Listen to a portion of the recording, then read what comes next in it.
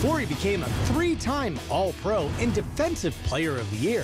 Carolina's Luke Kuechly came into the ESPN Sports Science Lab for testing. Here's what we found out.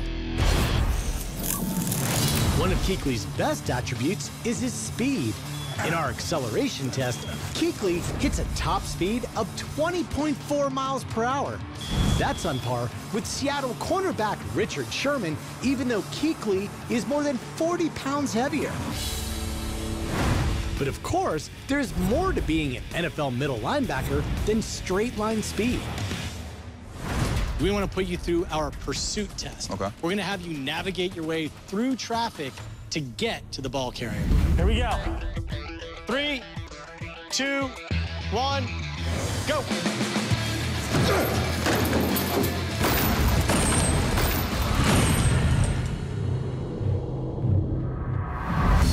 Despite the obstacles, Kuechly still gets up to 15.1 miles per hour, or 74% of his top speed. And he levels the dummy with more than a ton of peak impact force. That's like getting kicked by a horse.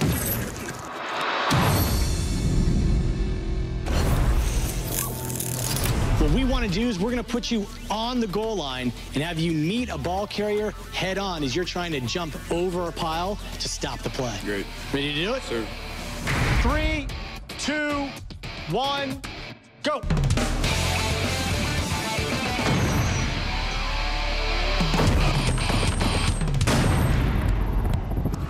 Sensors reveal that Kuechly launches off the ground with over 940 pounds of force.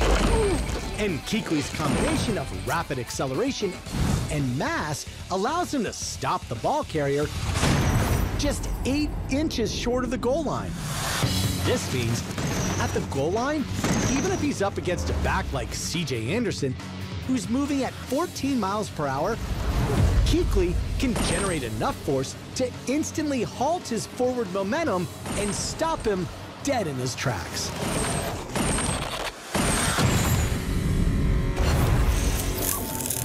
But Kuechly is more than just a run stopper. He also excels in coverage.